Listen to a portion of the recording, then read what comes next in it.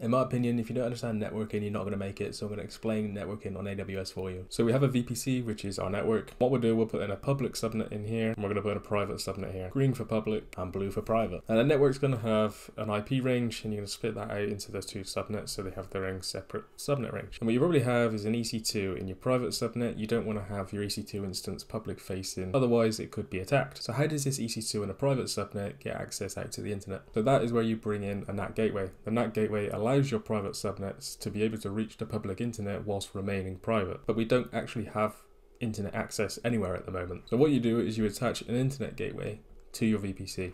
And now your AWS network has access to the internet. Then what you might want to do is scale that application. And to make that application more highly available, you split it across two separate availability zones. Let's just put a line down here and say that this is AZ1, this is AZ2. Now from whatever instance this availability zone gets wiped out by AWS, you can still have it up and running on the other side. But what you will have in front of that is a load balancer, which is splitting the inbound traffic between each side of those availability zones for your end users to reach an available machine.